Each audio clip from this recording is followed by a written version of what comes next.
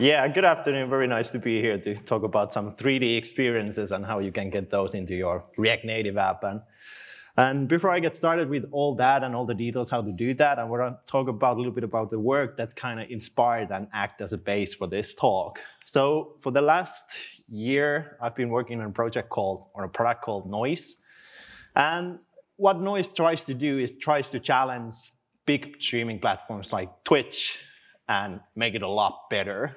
And in some marketing lingo, that's put that Noice is going to be the next-gen live streaming platform for gamers where you can actually play the stream.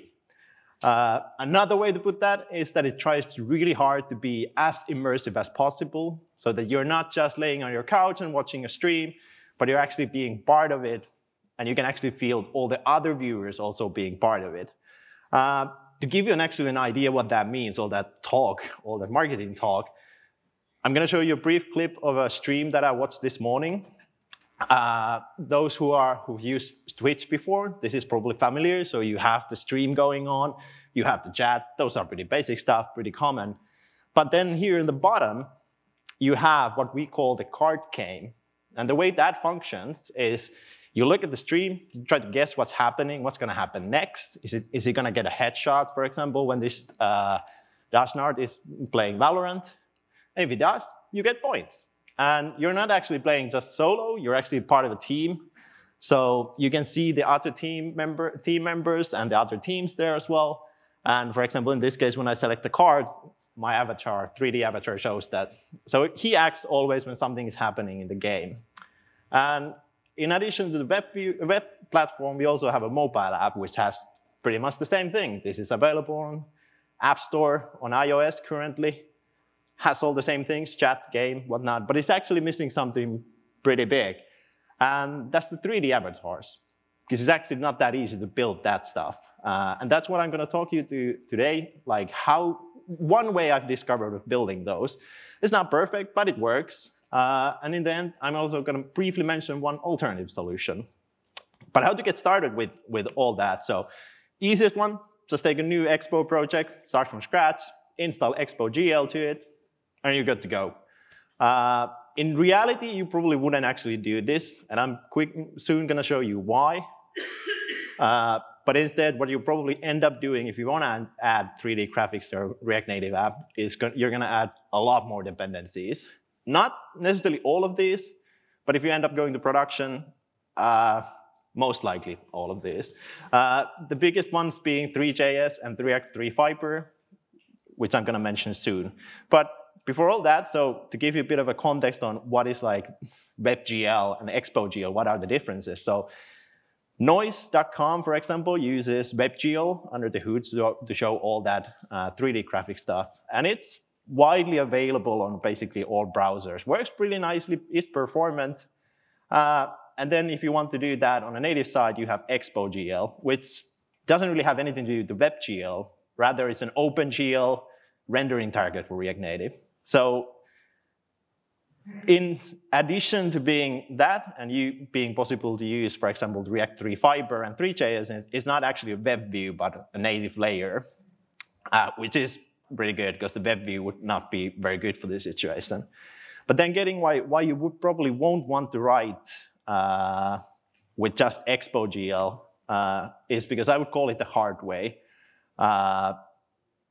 And probably because I'm not actually like a coding prodigy, but rather a carpenter who just discovered computers, I find all this, like writing these shaders, very intimidating.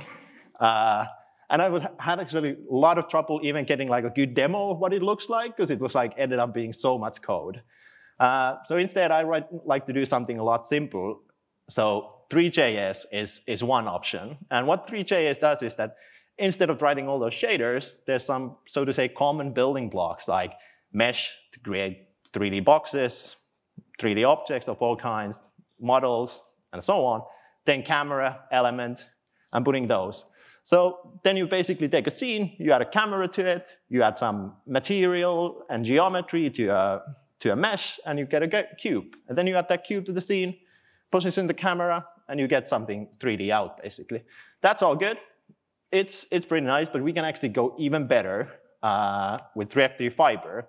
So because we're working in the React Native context, we have this React model, mind model of how things work.